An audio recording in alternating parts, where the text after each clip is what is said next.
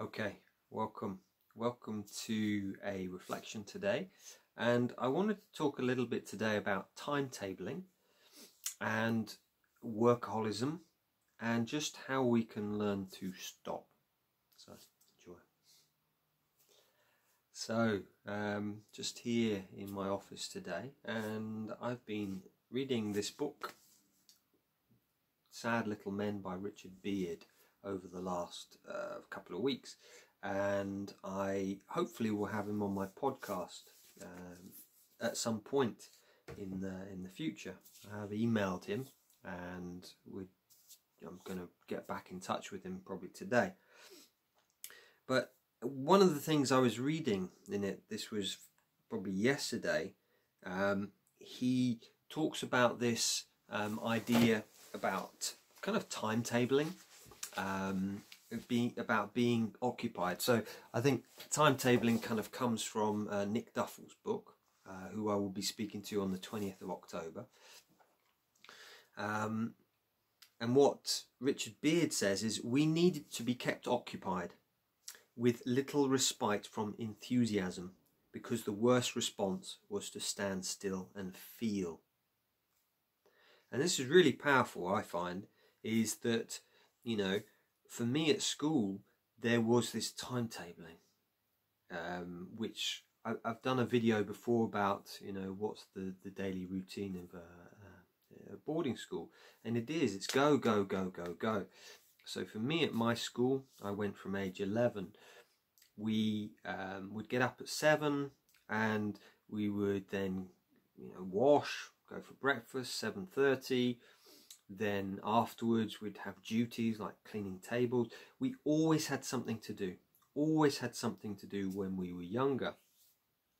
After 3 weeks, I was meant to be picked up by my mother on our exeat, our leave day. My mother's car broke down. So I was left at school and everyone else had gone. And there was about, 10, 14 people left in the school. And it was at that point, I realised, and it was almost what Richard Beard's saying, the worst response was to stand and feel.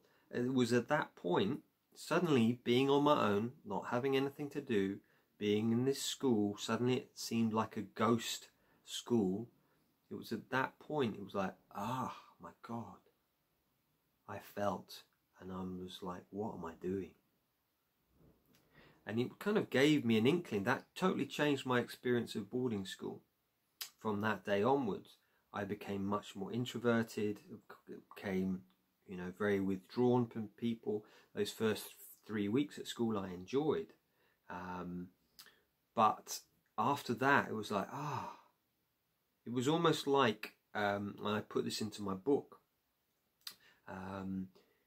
about Pleasure Island in Pinocchio, the Disney version, is Pinocchio sees behind what's happening with the young boys going onto this pleasure island.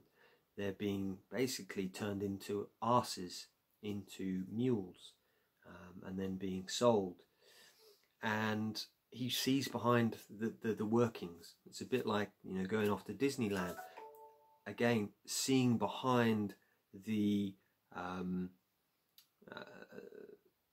the rides, the workings, rather than it being lovely flashing lights. It's like, it's just mechanics. So I'm rambling a little bit. What I wanted to say is that because we have this timetabling, we're always doing, when we leave school, we still have that same momentum.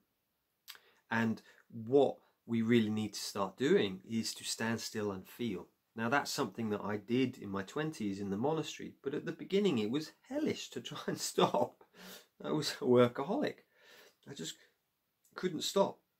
So I trained myself to just sit, to put my alarm on for 10, 20 minutes, and I wouldn't move. And I'd want to get up, and I'd want to, and I'd give myself a point to focus on the wall. I'd breathe, and I'd want to move. And this is something I found to be really, really useful. You can do that throughout your work day. Maybe every hour. I recommend certainly once an hour having a break and go outside. Or, you know, if you're in an office and you can't go out, then find a point on the computer or on the wall and just sit and just kind of look at that. So if you're in an office with other people, if you look at an item or you look at a point, maybe it's the Windows icon on your computer screen, when people come past, it doesn't look like you're just sitting there meditating. And I found that's really helped me to stop my workaholism with that. Yeah, because I feel at school we were shamed for feeling. If you showed anger, or if you showed tears, or if you showed, you know, sadness or depression, it was like you were laughed at, you were mocked. You know, and as I've shared in many of my videos, it's this flatlining. We couldn't be too up, you couldn't be too excited, or yeah, this is great.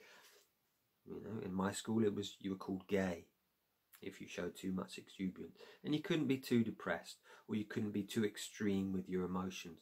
Then, you know, as Richard Beard says, I think it's in another bit, as he said, yeah, denial was how we survived, belittling our emotional experiences. So it's like we denied these ones, so we brought it back up to level. Yeah. So I feel we can heal these things. You know, I love that we have mindfulness, we have meditation now. It's like we have to often timetabling, we disappear into our heads, and I feel trauma, we disappear into our head.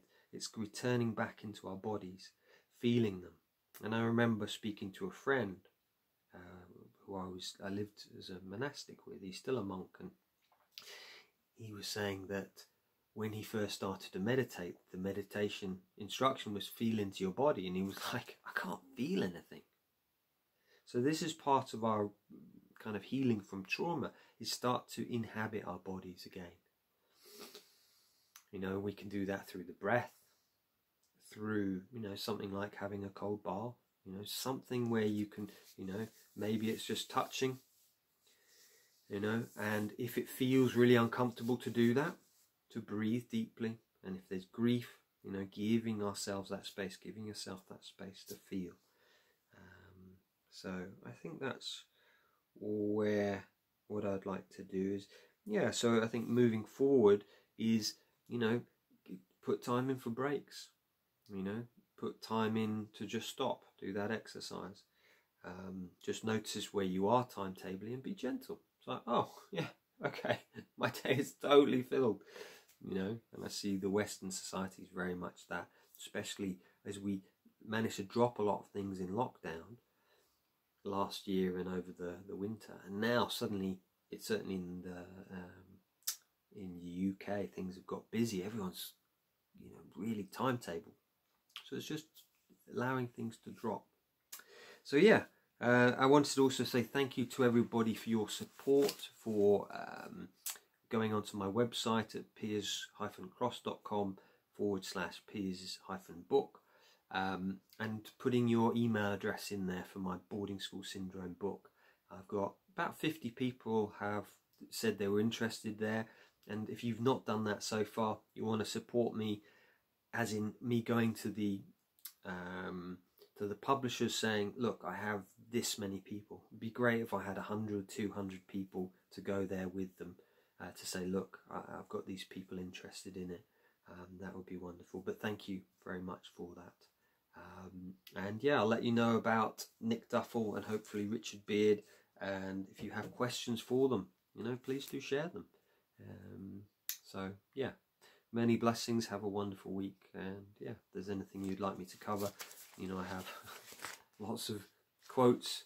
I think I've got 20 pages that I've been putting into my book. So lots of them there. So yeah, many blessings. Have a great week.